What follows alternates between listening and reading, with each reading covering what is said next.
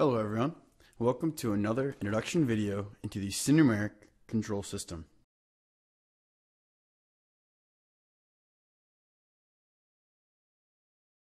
Today we're going to talk about the version information associated with your CNC control.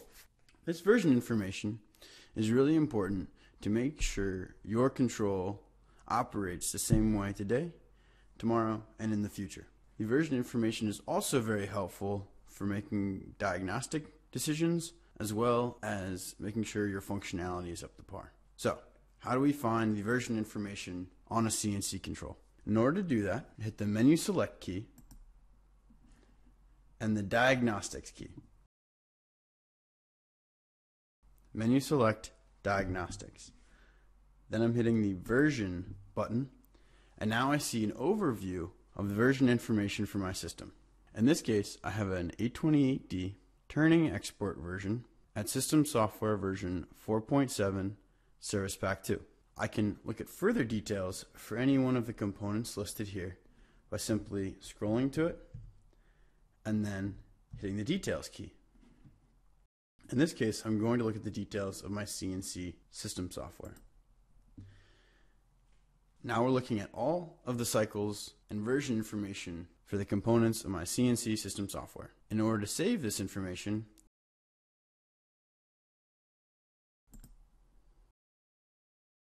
now I can save it in my version folder. I'm going to keep the name. And boom, there it is. It's all being saved. When you're going through this save process, it's important to keep in mind that while the save is occurring, is in saving the information at the screen you're at.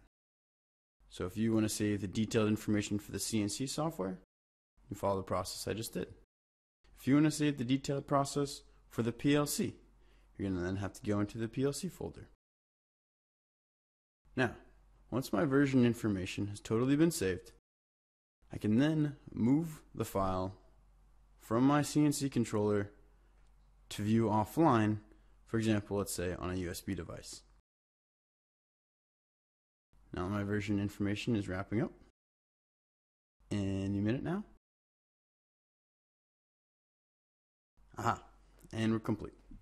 So now I'm going to go find that version information in the system software and move it to my USB. To do that, I'm going to hit the menu select key, Setup, System Data, and then I'm going to go to my HMI data, version data, and copy the text file that was just created. By doing that, I'm going to hit copy. Then I'm going to paste that into my USB.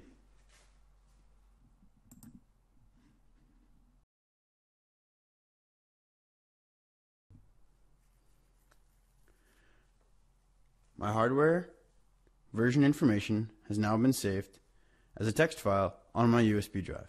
Now you can communicate this information to your OEM or to help diagnose some of the issues maybe between different machines or to make sure your machine is exactly where it should be. Thank you for viewing this, and I hope you can join us for another session introducing you to all the different functions of the SINUMERIK CNC control.